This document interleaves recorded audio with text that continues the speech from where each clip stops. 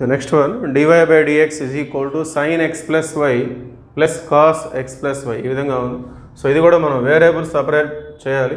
So మరి x plus వైని x వైని మనం separate చేయలేము కాబట్టి వేరొక వేరియబుల్గా తీసుకుంటాం మనం దాన్ని. So put x plus why is equal to t.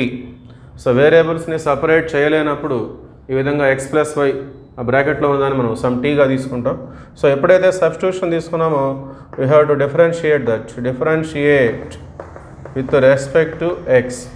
So ఎక్స్ని derivative చేస్తే 1 వస్తుంది. Derivative of y with respect to X dy by dx that is equal to derivative of t with respect to x means dt by dx. So మన given ప్రాబ్లంలో substitute చేసుకుందాం. So ఇక్కడ మనకి dy by dx is equal to dt by dx minus 1 వస్తుంది. So given problem చూసినట్లయితే dy by dx that means dt by dx minus 1 that is equal to sin x plus y means t cos x plus y means t. So minus 1 మనం right side తీసుకెళ్దాం. dt by dx is equal to 1 plus cos t plus sin t. So ఇప్పుడు మనం by variable separable. So ఈ పొజిషన్లో మనం వేరియబుల్స్ని separate చేయొచ్చు.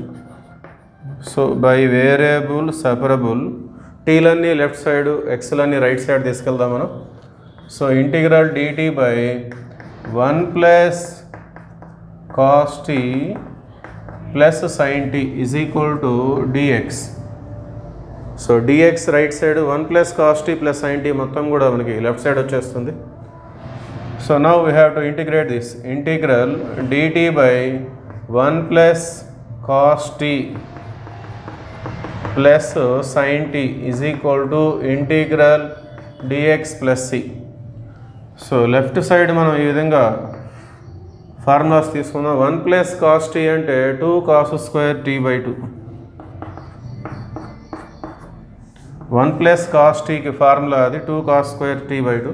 అట్లానే sin tకి formula వచ్చేసి 2 sin t by 2 cos t by 2 is equal to integral dx means x plus c. Okay. So 1 plus cos tకి formula 2 cos square t by 2, sin t అంటే 2 sin t by 2 cos t by 2 from multiple and sub multiple. So ఇక్కడ మనం ఒక 2 cos square t by 2 మనం common తీద్దాం. So integral dt bye take 2 cos square t by 2 as common. So 2 cos square t by 2 common తీస్తే ఈ మొత్తం common వచ్చేసింది కాబట్టి ఇక్కడ 1 ఉంటుంది. సో ఇక్కడ 2 కామన్ వచ్చేసింది. ఇంకా రిమైనింగ్ ఒక sin t బై 2 ఉంది, అది న్యూమరేటర్. సో మనం cos స్క్వేర్ కామన్ తీసాము కానీ ఇక్కడ ఒక cos మాత్రమే ఉంది. సో ఒకటి ఎక్స్ట్రాగా కామన్ తీసాం కాబట్టి దాన్ని మనం డినామినేటర్లో రిప్రజెంట్ చేసుకోవాలి. సో ఎక్స్ట్రాగా కామన్ తీసిన దాన్ని డినామినేటర్లో చూపిస్తాం. That is equal to X plus C. So ఈ 2 cos స్క్వేర్ t బై 2 న్యూమరేటర్లో రిప్రజెంట్ చేసినట్లయితే దాన్ని మనం ఈ విధంగా 2 అనేది పైన రాసుకుంటే 1/2గా అవుతుంది. సో cos స్క్వేర్ అనేది సీకెండ్ స్క్వేర్ t బై 2 అవుతుంది. dt by 1 plus sin t by 2 by cos t by 2 means tan t by 2 dt is equal to x plus c.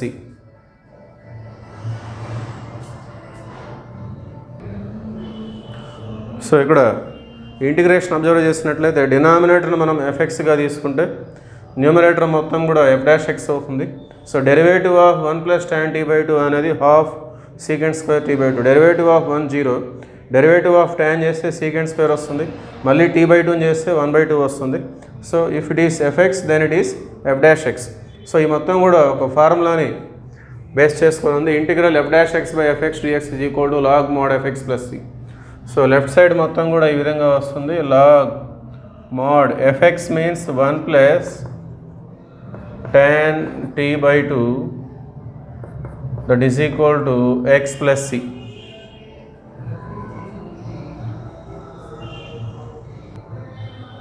Now put t is equal to x plus y. So t ప్లేస్లో x plus y పెట్టేస్తే answer వచ్చేస్తుంది. Therefore general solution is log mod 1 plus tan t means x plus y that is equal to x plus c. So this is the general solution of this problem.